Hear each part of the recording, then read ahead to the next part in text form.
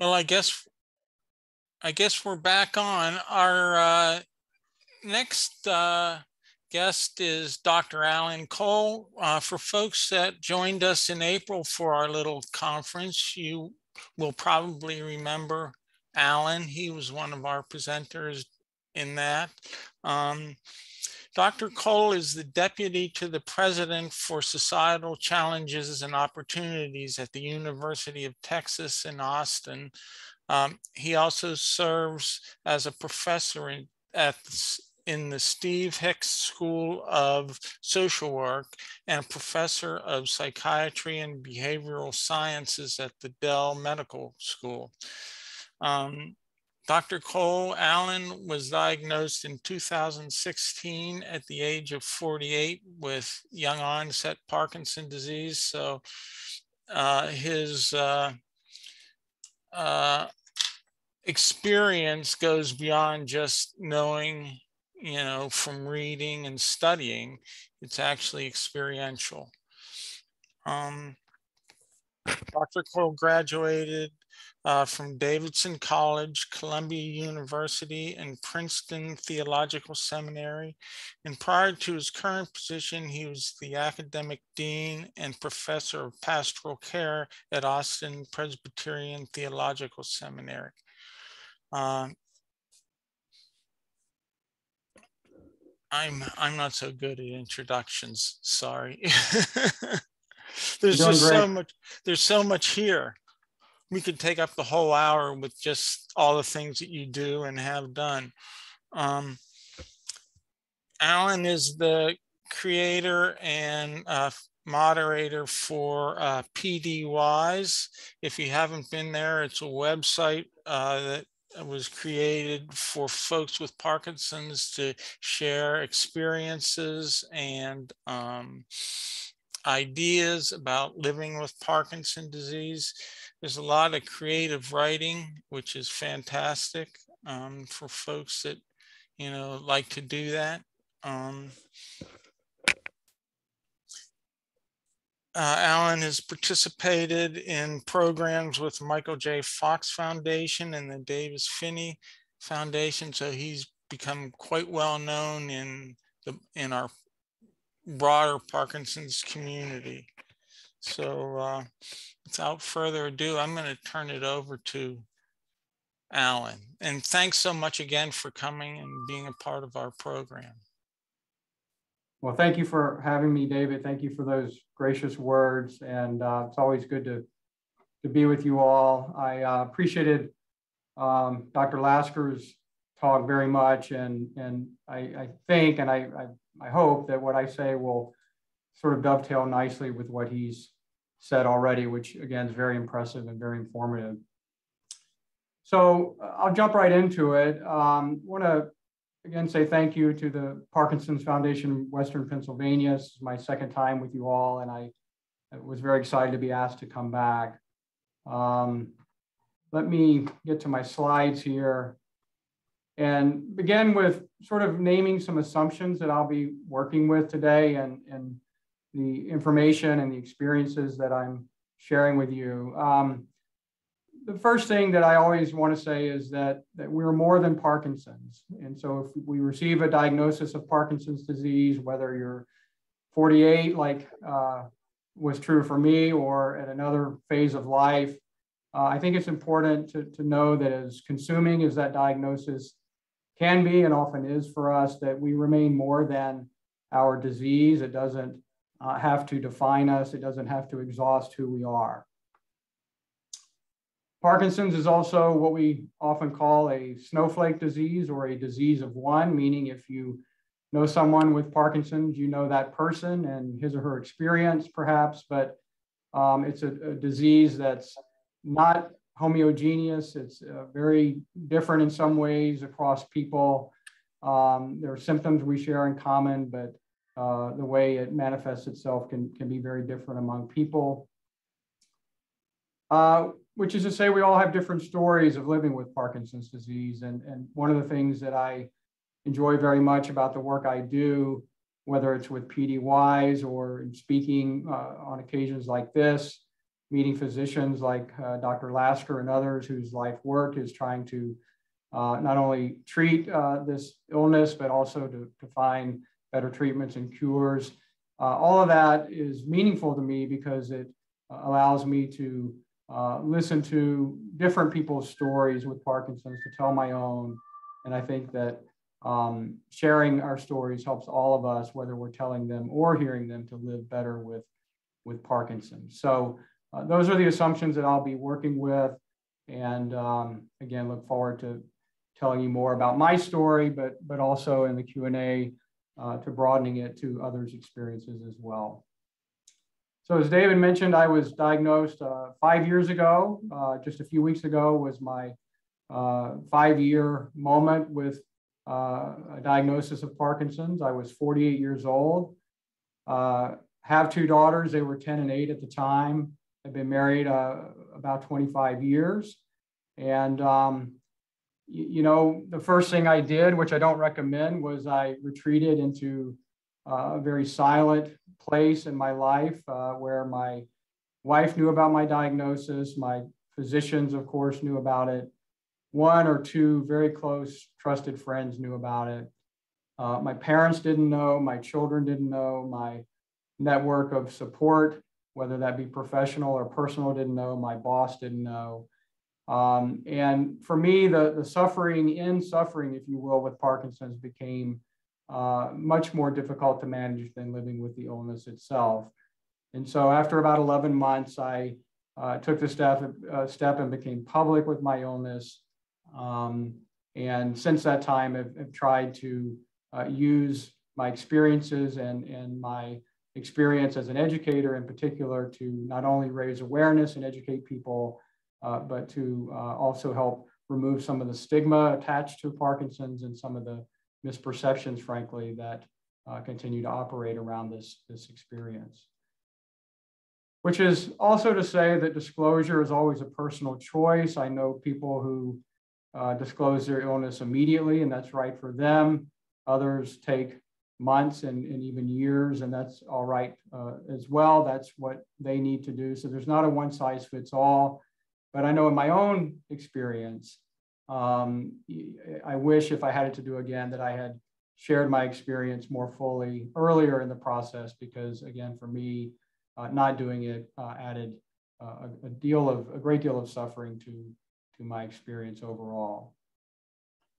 So one of the things I was asked to talk about today is meaning making and then religion and spirituality and social work. As David mentioned, I have a background both educationally and professionally in sort of the intersections of clinical and psychological thinking and experience, as well as what we might call spiritual or religious or theological perspectives as well. So I'm going to try to speak out of those intersections, if you will, in my time with you today.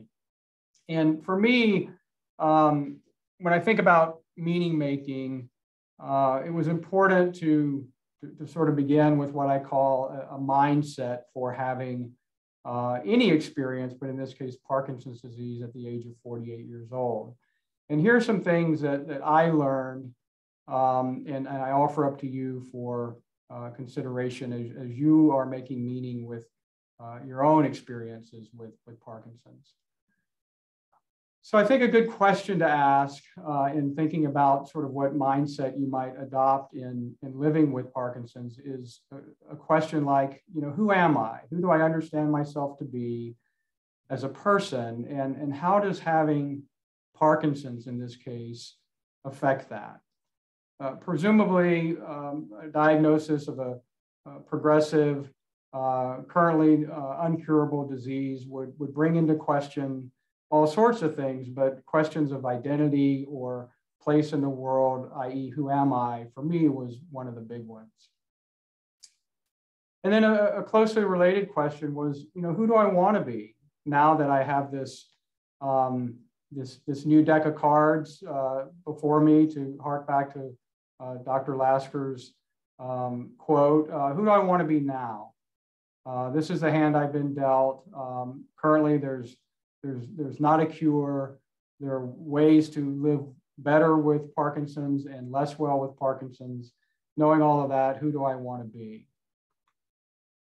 And of course, closely related to the first two questions is the third: what are my values and my priorities? What do I really care about? How do I want to spend my time, my resources, my energy? Now that I know that I'm going to be living with something for presumably a long time, maybe forever, it's going to impact my life, my family's life, the people I care about's lives. What are my values and my priorities? I think these are, by the way, questions we should all be asking anyway, but my point is, when you have a diagnosis like Parkinson's, at least for me, these questions came to the fore. And then after sort of lingering on or in these questions for some time, I began to sort of ask the so what question. What do I want to do in light of how I answer the mindset questions? How does who I am and who I want to be and what my values and priorities are, how does that affect what I want to do, how I want to live my life, etc. And so some questions within the larger questions were these: how do I maintain hope? Parkinson's doesn't get better, it's progressive. There are things that we can do to manage it, and for a long period of time, we can manage it well, but eventually it gets worse. How do you maintain hope when you know that you're going to be living with something, presumably for a long time, that's only going to get worse? That was important for me to spend some time on. Again, for me, how do I use Parkinson's for good in the world? I'm wired in a way that I've always tried to live my life in a way that suggests that bad things happen to people. Asking what good can come of them doesn't make them any less bad, but it adds a meaning, again, at least for me, to the experience that otherwise would be lacking. So for me, the question became, how can I use Parkinson's constructively for doing good, not only in my life and the lives of those I love most, but perhaps in the broader community? And then again, how do I spend my time and other resources in these efforts toward meaning making? Along with what I discerned was important to embrace, there were some things that I quickly discovered were important for me to avoid. So I want to talk about some of that too. One thing was living stuck in the past. I think it can be very enticing when you know that your future is going to be not only different, but presumably more complicated than your past, that we end up sort of stuck in the past and nostalgic perhaps for the way life, quote unquote, used to be. And with that can come, feelings of loss and even anxiety and depression. And it's important, let me be sure to say this, that we look closely at what we've lost and that we allow ourselves to grieve and to mourn. Written a lot about that, which you can find more about on PD Wise. So I'm not saying we don't allow ourselves to grieve or to mourn what we've lost. But my point is, if we get stuck there, then we miss out on the opportunity to engage in the kind of meaning making that I'm trying to make a case for. Which is to say, too much focus on how I used to be can get in the way of how I can be today and perhaps tomorrow as well, as a person who has Parkinson's, yes, but who can also use that experience for good and for even joyous and life-giving experiences. Don't focus on what I can no longer do. Don't allow oneself to go it alone. Surround yourself with people who not only care about you, but people whom you can learn from in the Parkinson's community.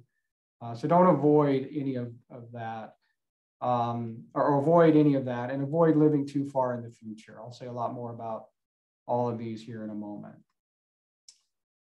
Which is to say that I learned to embrace personal agency. There's a lot that I can do as a man with Parkinson's, in some ways better than I did before I had Parkinson's, I've discovered, which is to say I don't have to check my agency, my ability to do things at the door, but maybe just reevaluate my personal agency and determine how to use it going forward.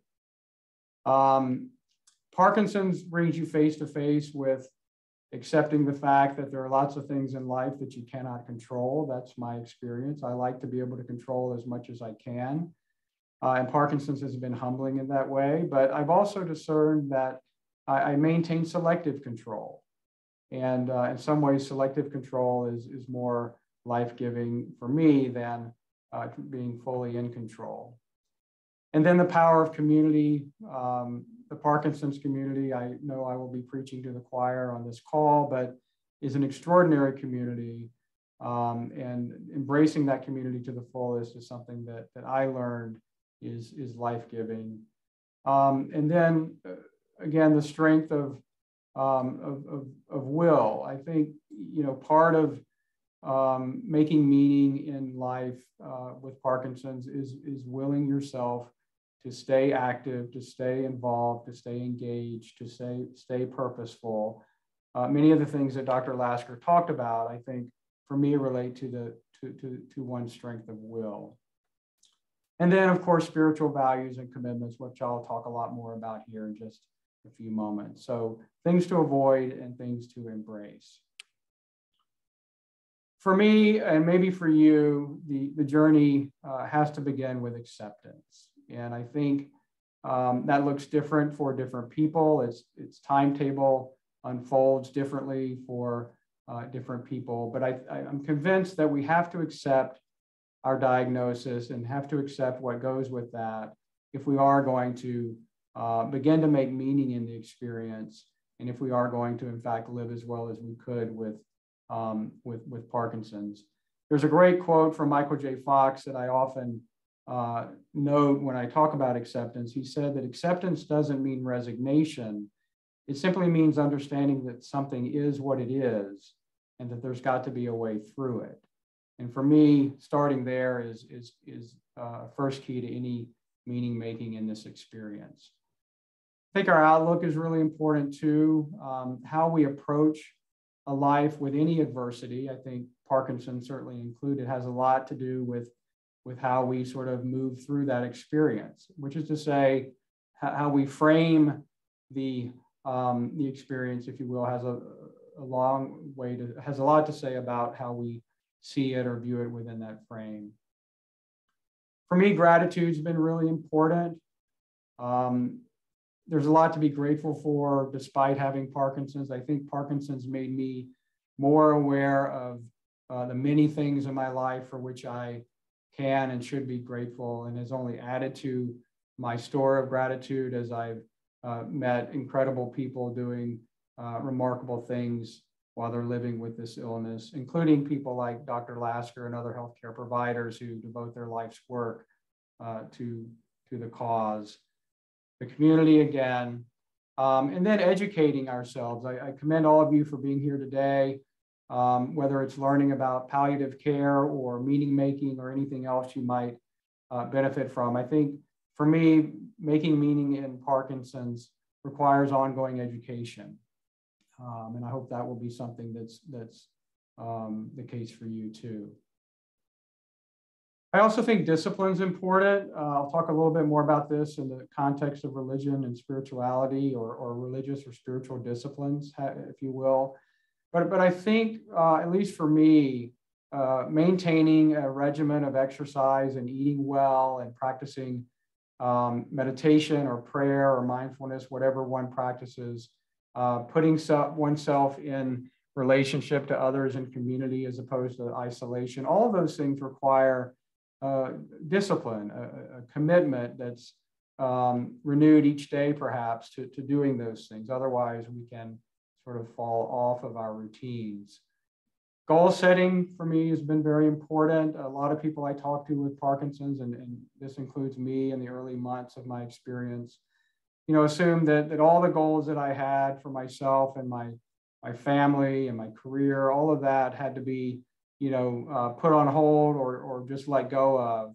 And in fact, that's not the case at all. Some goals have to be reformulated, perhaps nuanced a bit, but my experience has been not only that we can continue to have goals, but that we should have should continue to have goals, because having goals and trying to meet them, I think, is part of being human, which is another way of saying that we need to identify and reclaim our purpose each day. And for me, humor has been very important in making meaning. My family and I are sort of wired for humor. And we even have a lot of humor around Parkinson's disease, which isn't to say that having Parkinson's is funny per se, but there are lots of moments and opportunities to practice humor, which for me is not only life-giving, but palliative as well. So let me say a little bit about religious faith and spirituality, because I was asked by the staff to talk about that today. And again, it fits well with my background. Here's a quote that's meaningful to me that I'll share with you. It's by Thomas Merton, who was a 20th century contemplative monk, if you will, who said, you do not need to know precisely what is happening or exactly where it is all going. What you need is to recognize the possibilities and challenges offered by the present moment, and to embrace them with courage, faith, and hope. And for me, I've studied a lot of religious traditions and spiritual traditions throughout the years. And for me, this is a sort of a nice way of inviting people into that experience, wherever they come from, wherever they may be interested in going. We don't need to know precisely what's happening in our lives or exactly where it's all going, but only to recognize possibilities and challenges offered by the present moment, and to embrace them with courage, faith, and hope. Another quote that orients me. This is by an Austrian thinker, Rilke, who many of you may be familiar with. He was a poet and writer and has a lot of wisdom to offer. But Rilke said that believe in a love that is being stored up for you like an inheritance. This was his sort of spirituality. And have faith that in this love there is a strength and a blessing so large that you can travel as far as you wish without having to step outside it. So another sort of orienting religious, spiritual, meaning-making commitment that I practice often and that's been meaningful to me. Here's another way of thinking about it that comes from David Brooks, who writes for the New York Times. Brooks said the following: we're all fragile when we don't know what our purpose is. He is big on purpose and has written a lot about it. When we haven't thrown ourselves with abandon into a social role, when we haven't committed ourselves to certain people, when we feel like a swimmer in an ocean with no edge.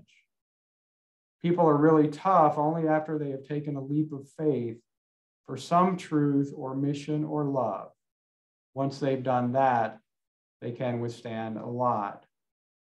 And so we talk a lot in healthcare and in mental health, which is my field, about resilience. And I think Brooks is really talking about resilience. Toughness is the word he uses, but he links resilience with having purpose and a passion for something that otherwise is going to be lacking and contribute to not having resilience.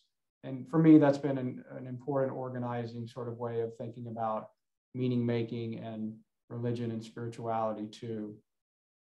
And then finally, another quote, and then I'll unpack some of these for us.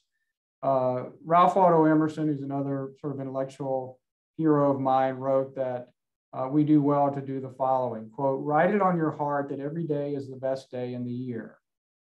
This new day is too dear with its hopes and innovations to waste a moment on the yesterdays. And so again, for me, thinking about the present and the future has been more important than thinking about the past. So here's a very practical exercise that I do every day, and I would invite you to try it on for yourselves. You can adapt it any way you like. You can also tell me after this is over, Allan, this is completely meaningless to me, and we'll still be friends. But I think exercising hope is really important for meaning making in life in general, and certainly with Parkinson's disease. And so I begin each day the following way. When I wake up, even before I get out of bed, I lie there and I say the following 4 things at least, sometimes aloud, sometimes silently. And I do some things with them, which I'll talk about. I say to myself, I'm grateful for another day.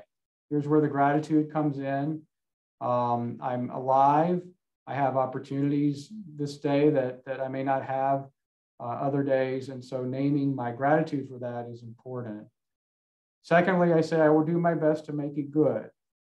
Doesn't mean it's without challenges. It doesn't mean that some awful things may not happen during the day. Some things I'm anticipating or perhaps that are unknown to me, but I'm still going to do my best to make it a good day because today is what I have. In doing that, I will try to keep a focus on my strengths, not my weaknesses or my liabilities, and I have both. And ultimately, I say to myself, I will be hopeful. And then usually I'll say these words again several times throughout the day, especially if I'm struggling. And over time, what I have discovered is that as I've practiced this sort of very basic discipline, I've noticed that how I think about my life with Parkinson's and how I feel about its hardships has changed. And not only that I've gotten added perspective on how to manage those hardships that I didn't have those first, days and weeks and months after my diagnosis. The other thing I do, I write a lot, and for me, poetry is very meaningful.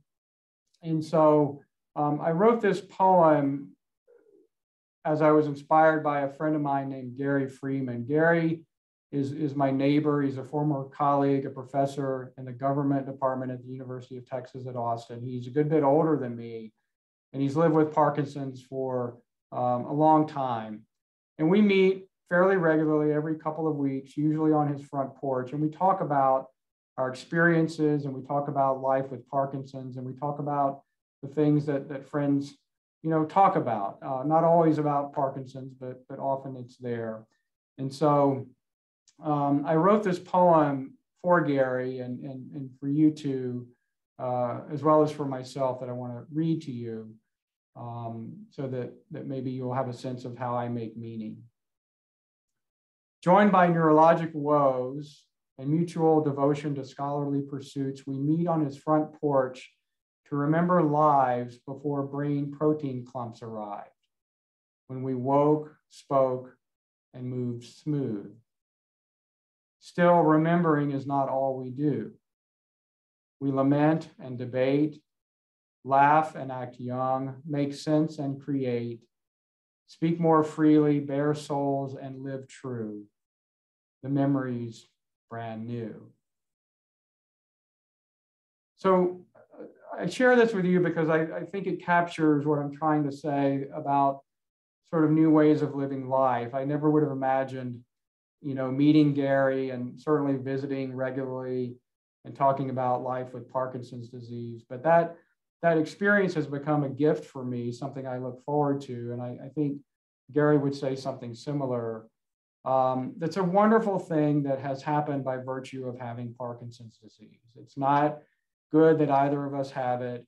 I don't think either of us would sign up for it. We would end it tomorrow if we could. And yet there's life-giving meaning, joy, happiness, solidarity, friendship that has come about because of that. And there's not much that I can imagine trading for that, even with Parkinson's disease. And so this will give you an idea of how I sort of practice what I'm trying to suggest has been helpful in my life.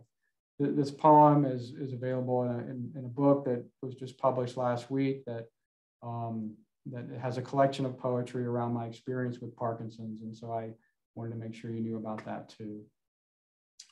I also have a blog that was referenced earlier. I invite you to come visit it. It's pdwise.com. I invite you to reach out to me. I love to hear from people. to share their experiences, to share more about mine, you can reach me at allan@pdwise.com.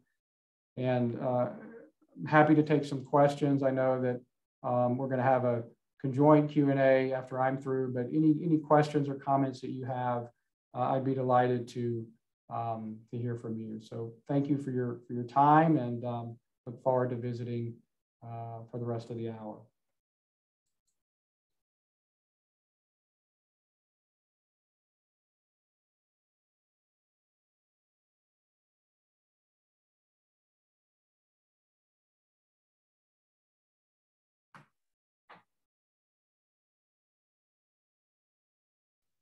There I go again. As we were saying earlier, one of these days I'm going to get this all figured out. It's only been 1.5 years, but we have a 3-year-old dog that hasn't figured out training yet, so I guess I'm in good company. I think you're doing great, David. Oh, thanks. Okay, the first entry in our Q&A is Allan. What is your biggest fear?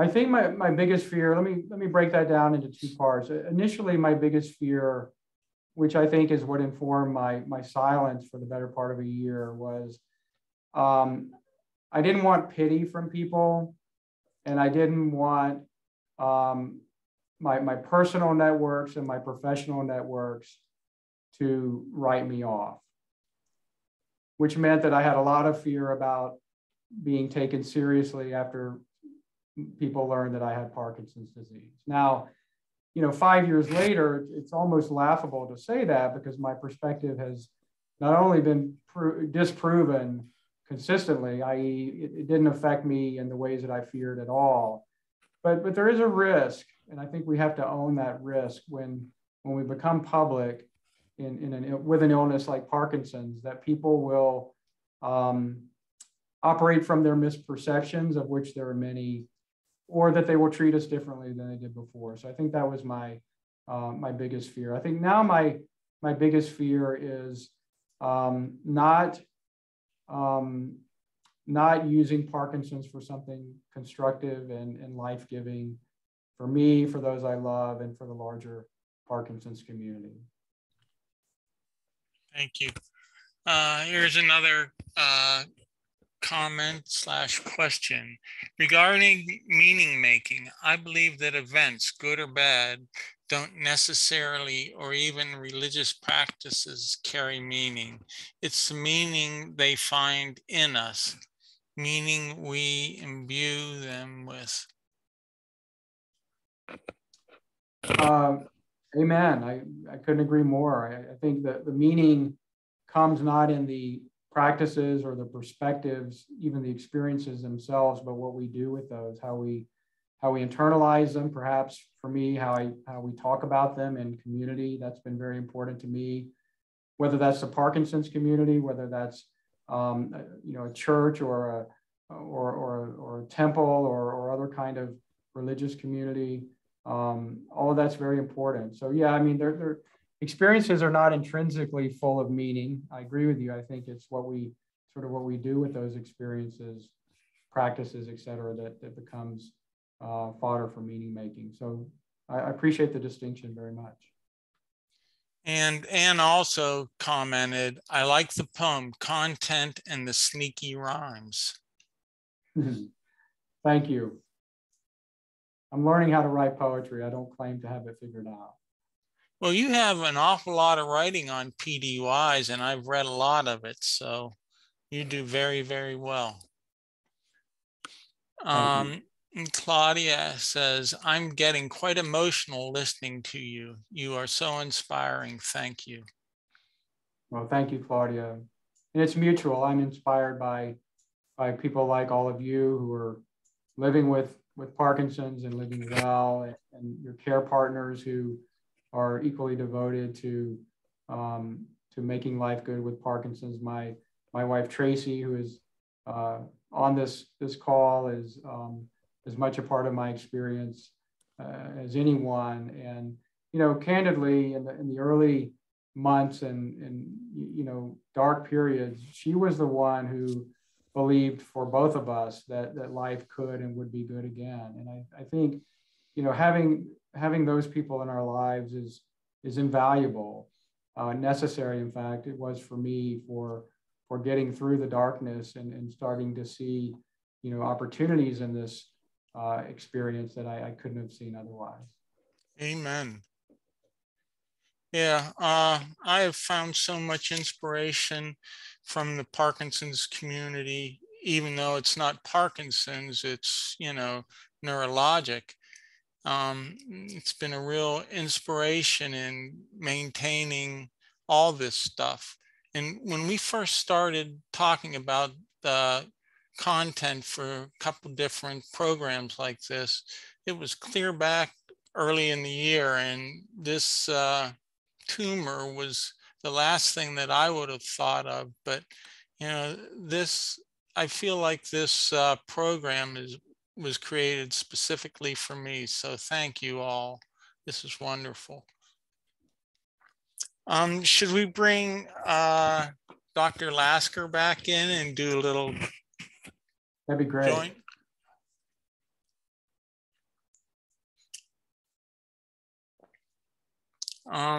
Questions that could relate to both Dr. Lasker and Allan, or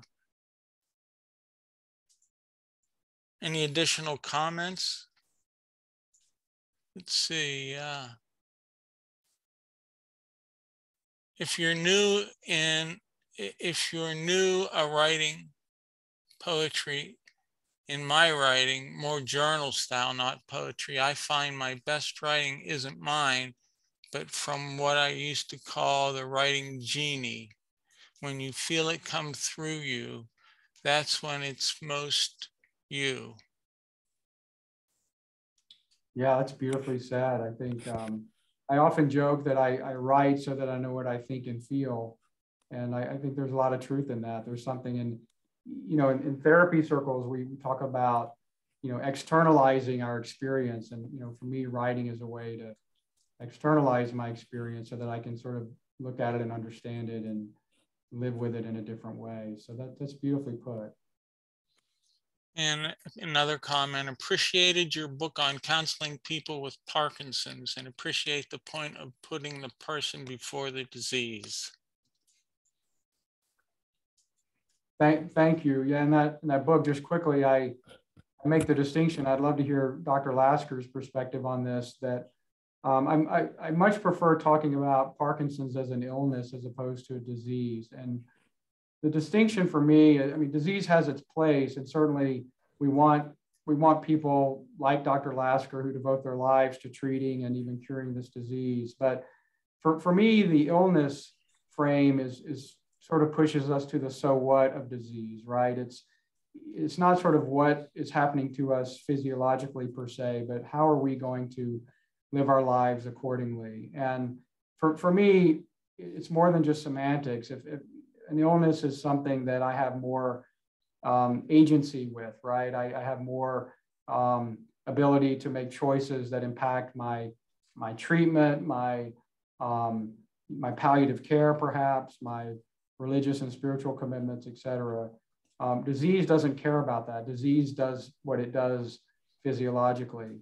And so in that book, I try to make the distinction for not only PWPs, persons with Parkinson's, but also physicians and other healthcare providers to consider that distinction in their own work, not so that they take their foot off the disease accelerator. We need them on that, but to broaden their perspectives and their practice accordingly.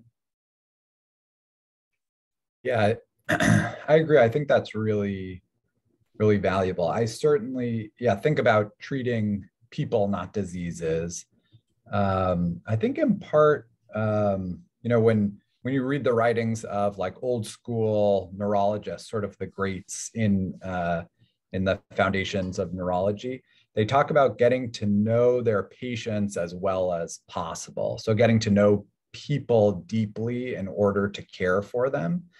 And I think that's really, really valuable in order to figure out what it is that's important to a patient, to a person with this illness, so that you can sculpt their care to match who they are as people.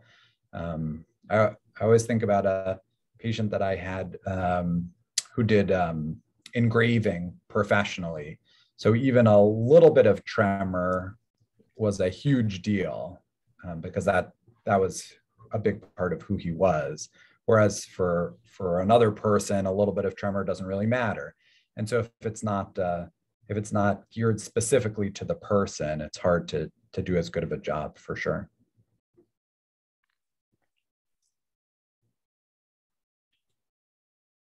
One of the areas that I've really come to respect in this process is the caregiver, my wife, who is my biggest advocate, my biggest supporter, and no one I appreciate more than her. But there's this kind of conflict that, I mean, she is so concerned about me that there are things that I want to do then I think I can do. And it's mostly things like yard work or cleaning gutters, things like that, that are important for me to do that she just doesn't want to hear. In fact, we had the discussion this morning, and I want to respect her wishes, but at the same time, I call it practical therapy. Not only is it important for me physically, but psychologically to know that, yeah, I can still do some of this stuff. So I don't know how we balance that. Yeah, I mean, I think for me, it's having those conversations. I had to agree with my wife, Tracy, that, I'm not going to clean our gutters anymore. It's probably just a smart thing not to do, as much as I'd like to will myself, to cleaning those gutters. But there's lots of other things around the house that I not only can still do, but she expects me to do. And if I don't do it, I hear from her.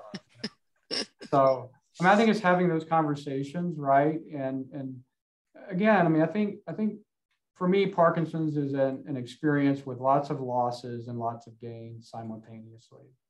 And if we frame it that way, I think we see that happening. There are things we have to give up over time, but there are other things that we don't have to give up that are meaningful, and there are new things that we can take on that we may not have ever even imagined, that have their own intrinsic and other kinds of meaning as well.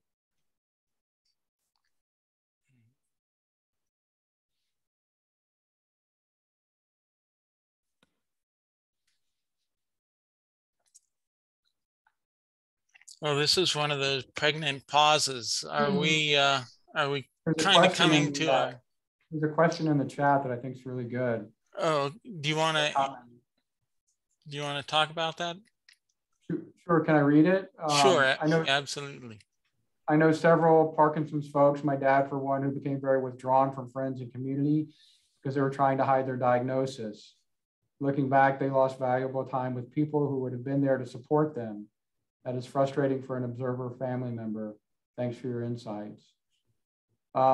Absolutely. I think, and I was one of those people. It was not so much driven by symptoms, but just driven by knowledge that, I had this illness, this disease. And I think getting past that, or sort of, breaking the seal on that sort of privacy, for me was the game changer, right? Once people knew, they knew. I used to tell Tracy when we were talking about this, the problem is you can't unring the bell, right? So once you ring the bell, people have heard it, they know. And then life unfolds as it does. But what I've discovered is that we have a lot of influence on how people not only understand Parkinson's, but how they see us and our place in the world as people with Parkinson's. And so for me, I always try to encourage people, while respecting individual timelines, to really give that a lot of thought, because I think the alternative does exactly what Robin, the questioner, notes. It makes us lose valuable time and opportunities with people who want to care for us in all the appropriate ways and who want to share our lives authentically. And that's more difficult to do when we're not public about our diagnosis. And Michael J. Fox, again, just to quote him one more time, he said he had to throw his vanity out the window in order to really embrace, accept, live with, the hand that he was dealt. And I think I remind myself of that too. All of us have levels of vanity that we probably have to just lean into and maybe get past at some point. And this is where humor can come in too, I think.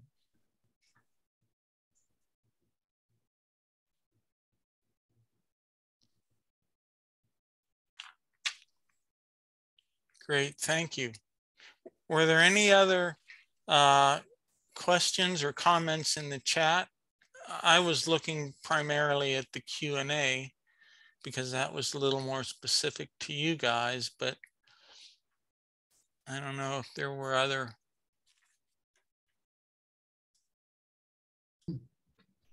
I see one in the chat. Dr. Cole, were you ever, I know you're such a man of faith, that's embedded in you, but following your diagnosis, were you ever angry at God, or did your faith falter for any period of time? That's a great question. And I've been asked that a lot. And I think it's kind of the natural question, right? And the first thing I would say is that if one is angry at God or angry at fate or angry at life, that's perfectly okay. I think that's part of the grieving process that I think many of us, maybe most of us, have to indulge in some way for some period of time before we get to this state of acceptance. I honestly don't recall ever being angry per se. I was brokenhearted, right? I was deeply sad. I've written about this experience that my family and I had. It was about, let's see, I was diagnosed in October in the following summer. So before I was public, we made a trip to Europe and we went to Rome and to Vatican City. And, I was in the square and looking at all the sort of iconography and history and meaning of that religious tradition for itself and for the world. And I just remember watching my children and my wife and just being profoundly sad at what I envisioned life being like for us going forward. It would have been fine if I were profoundly angry too, right? I think it would be natural to feel that way. But I think for me, it was the sadness that really permeated me more than the anger. But I think whatever emotions we feel are not only okay, that we have to own those. And for me, this comes out of my personal experience and my professional commitments. We need to find people to talk about those with. Other professionals, a mental health professional, counselor type, perhaps, a member of the clergy or a spiritual advisor, perhaps, friends, others in the Parkinson's community. We need outlets for expressing ourselves that allow us to work through whatever we're experiencing, whether it has to do with God or any other aspect of our lives. But I appreciate the question. I think it's an important one to ask. Aaron, with respect to palliative care programs, are there trainings for practices or clinics that would make them more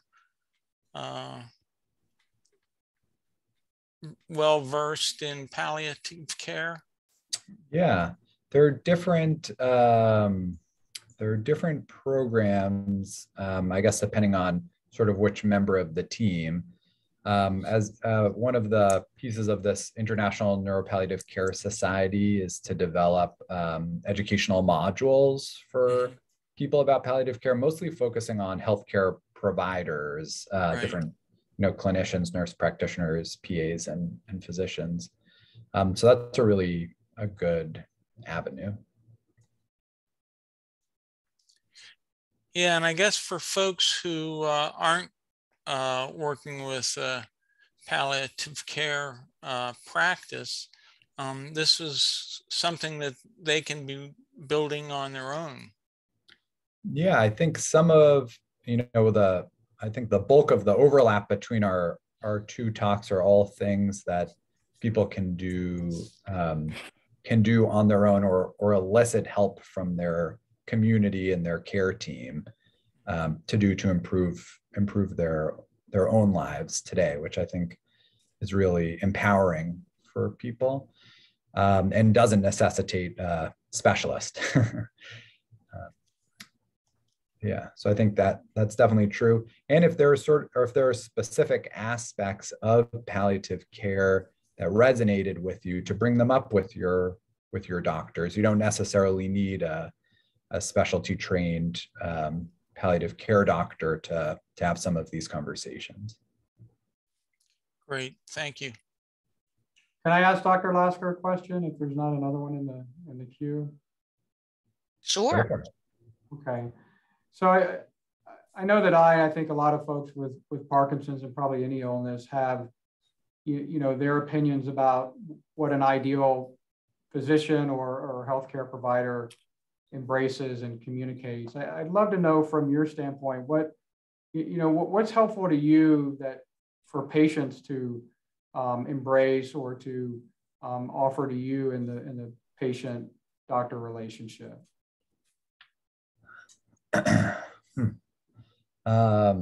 That's a great question.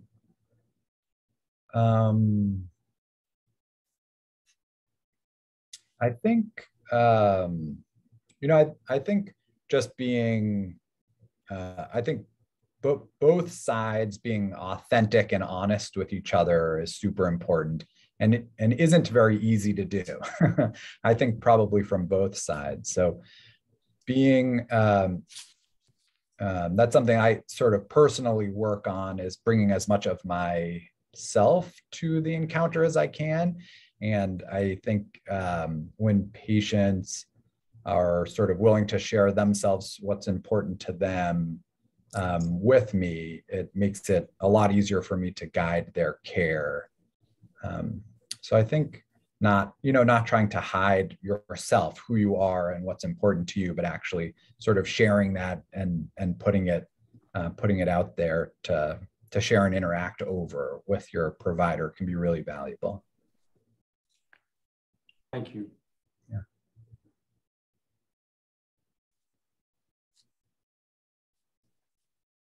Well, I think that wraps up our presentations from Dr. Lasker and Dr. Cole. Sometimes we shy away from difficult subjects, and I am so grateful that we took this one on. And I'm sure that most people like me are feeling very inspired by your presentations today, and we really thank you. We don't want you to leave yet, however. We'd like to introduce someone to you who has become a very dear friend to the foundation.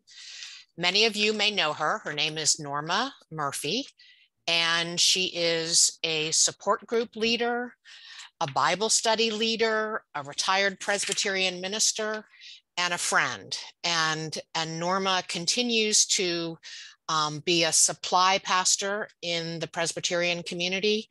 And pre-COVID, she came to us to see if there was a role she could play for folks within the community who were seeking spiritual care. And then COVID hit and kind of changed everything. So we'd like to reintroduce Norma and the topic, and offer up an opportunity for people to reach out to Norma and seek her counsel or her compassion or her support, because she's fabulous at offering all of that. So I would like now, we ask that when you contact Norma, do so via info@pfwpa.org, or give a call to Casey, who will connect people. We don't want Norma to be overwhelmed. But what I'd like to do now is to highlight Norma and allow her to introduce herself and speak to you. So,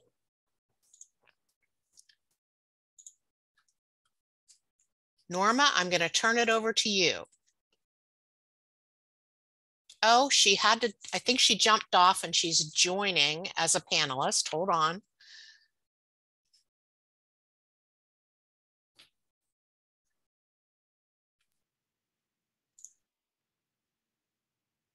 I am here.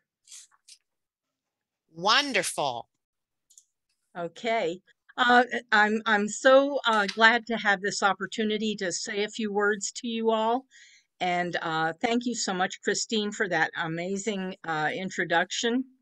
And thank you to both Dr. Lasker and Dr. Cole for everything that you brought for us today. I would just like to highlight a couple of things about my background. One is that my first profession was in music, and it continues to be a driving force in my life. I do not journal well. I will admit to Dr. Cole, and I'm terrible at writing poetry, but I do find great inspiration and solace and comfort in music.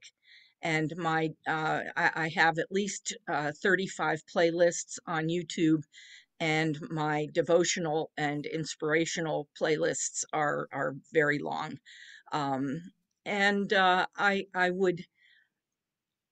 also have a strong background in all three of the Abrahamic faiths. I have spent 5 weeks in Israel, and I've spent a week in Jordan. And even if you do not practice one of those three faiths, I am more than comfortable in talking with you and listening to you, whether you do not consider yourself to be of any associated with any religious faith or spiritual at all, but just would like someone who cares to talk with, especially if you are one of those people Dr. Cole mentioned who doesn't necessarily thrive in a support group setting and would prefer to talk to somebody one-on-one. I would definitely be so glad to speak with any of you. And I think that's probably enough for you to get an idea of who I am. I just really would look forward so much to being able to serve any of you in any way that I can. It would be my pleasure and my honor. And thank you so much to the foundation for everything that you have done in supporting me as a support group leader and so on. So thank you Thank very you, much Norma. for this opportunity. Thank you so much. And one thing that I failed to say in my introduction for those who don't know you is that Norma has been diagnosed with Parkinsonism, and she has, you know, the same symptoms and issues that you all are facing. So not only is she a wonderful person to guide you in spiritual issues or comfort care, but she also fully understands the challenges that you face every day. So thank you so much, Norma. And I'm now going to ask the staff to come on because they would like to share some more information. And I'd also like to once again thank our wonderful sponsors who made this possible. You coming And back, I'd just David? add, I'd just add regarding Norma that she makes the most incredible chicken noodle soup. So thank you. And Norma has been bringing soup to us pretty regularly, and that's been the mainstay of my son, who is a very finicky eater, but he eats the soup 3 meals a day until it's gone. So thank you, Norma. Yes, the Parkinson's community is a wonderful support network, for sure. Absolutely. As I mentioned in the chat, this webinar is recorded. You'll receive a follow-up email with the 2 recordings and the 2 presentations. So both presenters have agreed to share their slides as well. Thank you. David, we have 2 webinars coming up. Would you like to share information about those two? Well, why don't you, Casey? Because Okay. you are the one that develops all this. Well, yeah, in my I just- absence, Casey has done an incredible job. So Glad to help. We have Yeah. 2 more webinars this year. David has been a wonderful mentor. We have a long-term care planning webinar on Tuesday by Jennifer Rose, elder law attorney, at noon. And then that's this Tuesday, November 23rd. And then to finish off the year, very apropos, we have a webinar on resilience on Tuesday, December 7th at noon. So thank you for attending, being present. And both of those links are in the chat, and certainly you've received an email or 2 from us regarding those. But most importantly, we're so grateful for Dr. Aaron Lasker and Dr. Allan Cole. They're, I mean, amazing professionals, wonderful credentials, and wow, we get to have a little bit of their expertise and time. Yeah, and so gracious with their time on a Saturday morning. For sure. Well, thank you all for joining us, and we are going to sign off and let you get back to a rare sunny Saturday in Pittsburgh. And thank you, Norma, as well. Bye, everyone. Bye. Bye. Thanks, everybody.